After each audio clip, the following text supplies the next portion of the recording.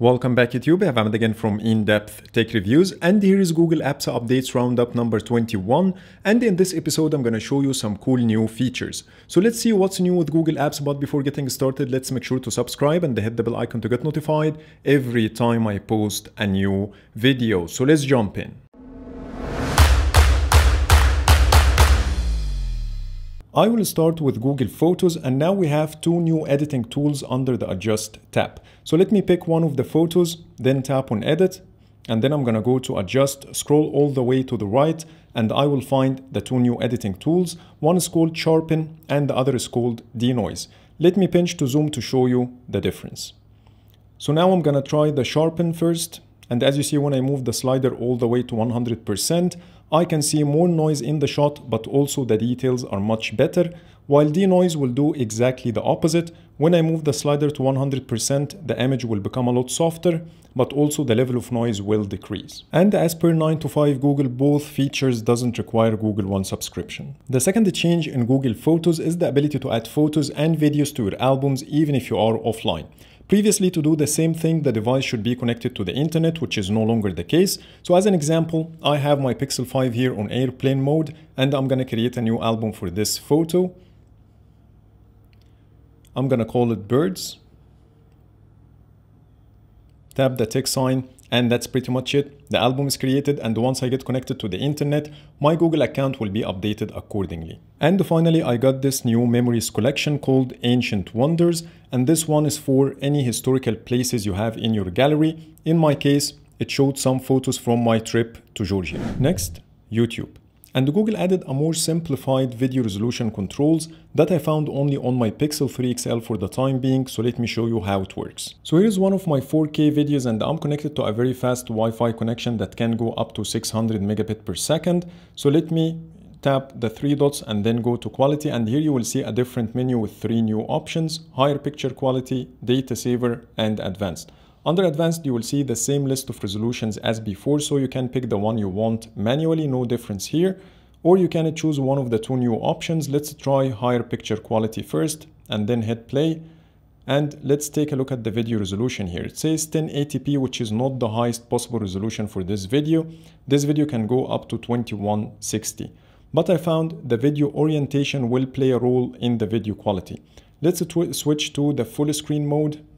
Fast forward a couple of times and then tap the three dots again, and as you see, the video orientation increased the resolution to 2160, and that makes sense because if you are watching the video in this portrait mode, you don't need this 2160p resolution. 1080p will be just fine. Let's also try the data saver option here and jump to a spot not yet loaded. Check the resolution again, and it says here 240p, and that's a very low resolution to save data. But I found switching to the landscape mode in the data saver mode doesn't make any difference like the higher picture quality one.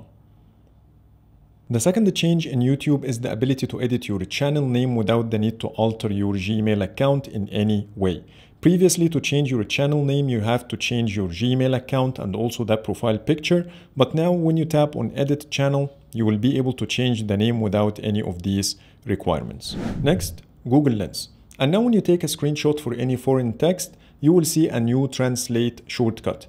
As an example, here I have Google Store in Spanish, and when I take screenshot, I have the translate option. It will first translate the text, which is expected. It will give me the option to copy all text, download Spanish for offline use. It will show me this new animated share button, and finally I can open in Translate.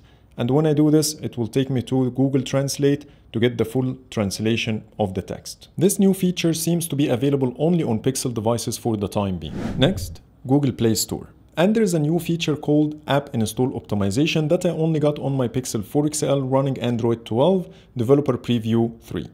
So I took a screenshot when I first saw the feature. I just opened Google Play Store and I found this card popping up on the screen saying Google is optimizing app installs with your help. From the description, we can understand that Google will prioritize the most important parts of any app, and it will only download these parts on your phone when you install the app for the first time. And by this, you will get faster access to the app for the first time. It will use less data, CPU, and RAM. So how the feature works? Let's take Facebook as an example. Let's say most people download the Facebook app to check the newsfeed and some notifications, but they don't use the built-in photo and video editing tools that much. By this, Google will only download the most important part of the app to allow you to check the newsfeed and notifications without the need to download other parts on your phone just yet. But if you started to use these features in the future, the phone will automatically download the missing parts of the app in the background. Google will prioritize these features based on the usage that it will collect from your phone and the others as well.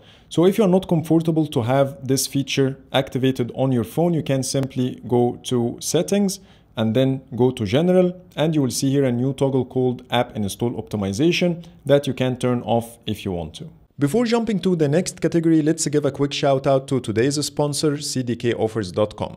From CDK Offers, you can purchase original Microsoft Windows 10 and Office keys in a very discounted price.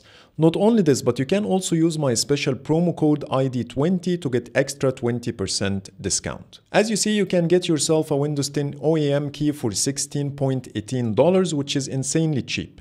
Please check the links in the description below. Now let's get back to the review. Next, Google Chrome. And there is a new price tracking tool that will notify you if there is any price drop for the product you are interested in. I'm going to show you how the feature works, and then I'm going to tell you how you can activate it on your phone. First, navigate to the page that includes the product you are interested in, and then go to the tab view. From here, tap the three dots at the top right corner, and you will see a new item called Track Prices. When you tap on it, you will get a box with a toggle called Track Prices on Tabs. When you turn on the switch, this will allow Google Chrome to track all the tabs that include prices and give you a notification once a price drop takes place. The second choice here is called Price Drop Alerts with an arrow next to it. When you tap on the arrow, it will take you to the notification settings to choose between silent or default. Once done, just wait for Google Chrome to notify you for any price drop. I'm not sure if this feature is fully functional, but I'm gonna leave this tab open to see what's gonna happen in the future. Now let me show you how to activate the feature. You need to navigate to Chrome flags by typing Chrome : 2// and then the word flags. Then you need to search for Tap Grid Layout. From here, open the drop-down menu and choose Enabled Price Notifications. Once done, it will ask you to relaunch Google Chrome, and once you relaunch the app, you will get the new option under the tab view as I showed you earlier, and it will also appear under your notification settings. Next, Google Play Games. And now it will allow you to add a shortcut to your home screen that will include the full list of games you have on your device, so you don't need to create a folder for them yourself. This automatically created shortcut will allow you to sort your games in 3 different ways: alphabet, recently played, or recently updated. Also, you can tap on this arrow to jump straight away to Google Play Games. This feature seems to be pushed to devices via a server-side update because I'm using the same version of Google Play Games on all of my devices, but I only have it on my Pixel 5. Once I opened the app for the first time after the update, I got a screen explaining the feature, and then it allowed me to add the shortcut to the home screen, and that's pretty much it. Next, Google Search added 14 new Japanese characters that you can view in your space. That includes Pac-Man, Hello Kitty, Gundam, and more. To be able to view the full list, search for any of the names I mentioned, then tap on View in 3D. Wait for a few seconds and you will see the full list of characters at the bottom here. Choose the one you want. You can view it in 3D like this, or you can view in your space by scanning the environment and start playing with them. Next, podcasts. And now you can customize your recommendations from the now playing screen by tapping the 3 dots at the bottom right corner, and it will give you 3 options.